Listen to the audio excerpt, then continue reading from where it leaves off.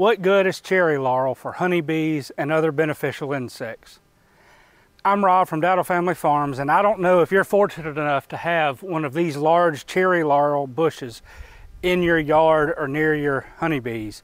But if you are, you ought to just stop when it's blooming and spend an hour or two underneath it watching what comes and gathers nectar and pollen. Cherry laurel is from the rose family. It's not to be confused with a European cherry laurel, and you'll find a lot of that in Northern California, Oregon, and Washington, according to the USDA plant database.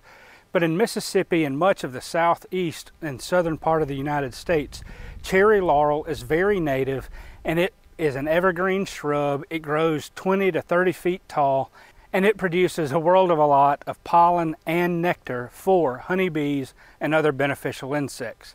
However, the nectar that it produces is not only in the flowers, but it also has some extrafloral nectaries.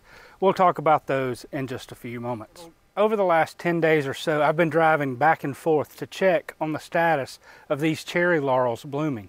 It amazes me how many different beneficial insects that I see on them.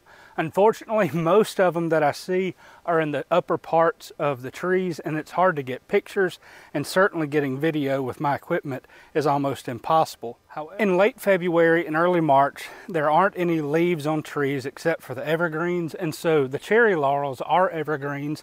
They're often planted as a shrub in people's yards. So why is cherry laurel so good for beneficial insects and honeybees? Well, part of the reason for that is it blooms early in the year.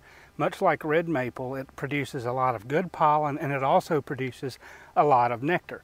There are a lot of pollen sources available for us in January and February and March, but the number of good nectar sources are not quite as prevalent.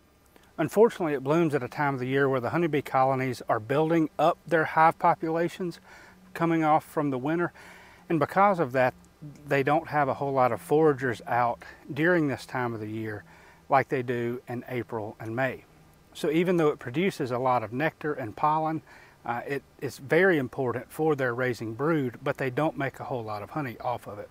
Now, I've seen dozens of beneficial insects foraging on the cherry laurel on the side of this road. Unfortunately, I could not get many good pictures of them, but just standing under the cherry laurels and looking up into the tops of the trees that are about 15 to 20 feet high, it is amazing, absolutely amazing, the number of different types of honeybees and other insects that are getting the nectar and or the pollen from them. Cherry laurel has what we call extrafloral nectaries, and these are nectar producing glands that are apart from the flower, and what they do is they secrete nectar, this kind of sugary substance that they would normally produce in flowers, but they produce it sometimes on the stem of the leaf, sometimes on the end of the leaf. Other plants produce it at other places on the plant. But what plants do when they produce these extrafloral nectaries is they're attracting other insects to do things other than just pollinate the crops.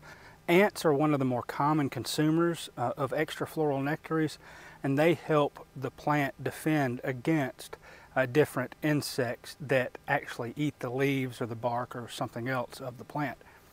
So in addition to having a lot of flowers and producing a lot of nectar and pollen with the flowers, the extrafloral nectaries really help the plants defend against a host of insects that can destroy the plant, but at that same time they're drawing other good insects to the plant to help defend against themselves.